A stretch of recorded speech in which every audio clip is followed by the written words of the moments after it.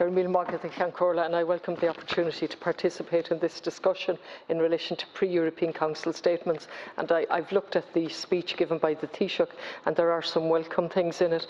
What stands out for me is that next week he says we will have a first discussion of the lessons learned from COVID-19 pandemic, drawing on an initial report. Now, if we're to learn anything, it was to learn that we were utterly unprepared for it because of our failure in this country to invest in public health, in our hospitals. And we remember what the World Health Organization said going back over a year ago, that the failure to act by Ireland and other countries was truly shocking. So I would like to see a transformative action coming out of this and making language mean something. There are many other things I would like to look on.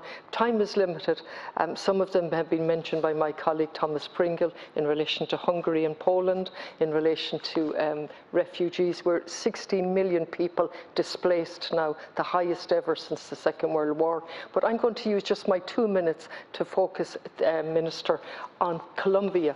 And I'm actually surprised and shocked that it's not mentioned, given the level of unrest and violence and deaths in Colombia in the last while, and this space particularly since April of this year. And I know we have the former Taoiseach and the former leader of the Labour Party as the EU envoy, and I understand he's deepening his understanding of Colombia as we speak in relation to this matter. But I would ask that we would use our role on the UN Security Council, which is very special and a very privileged role, and we got that because of hard work on the part of the government, but also because we're respected as an independent voice. And I would ask, Minister, that we would use that voice, and that Colombia at the very least would go down on the next Council meeting on the agenda and number one on the top of it. The figures are absolutely horrific. This protest, this one, followed on from 19 and 20, but this unrest followed from the end of April.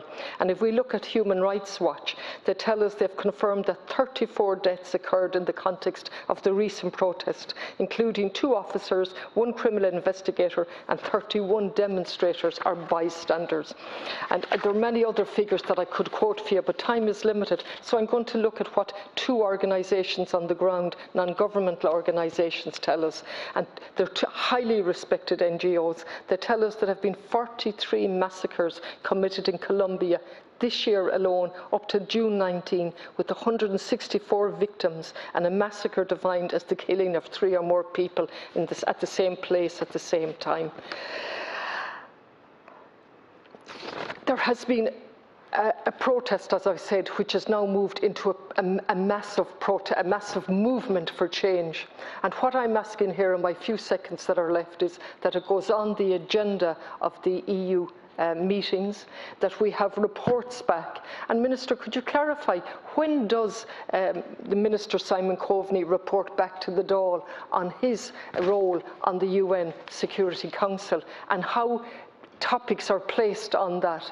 We have a very good relationship with Colombia. I had the privilege of meeting the ambassador in a different role lately, and we have connections going back to Roger Casement. But we've got to use our voice in relation to what's happening there at the moment and the unacceptable level of state violence or state-sponsored violence.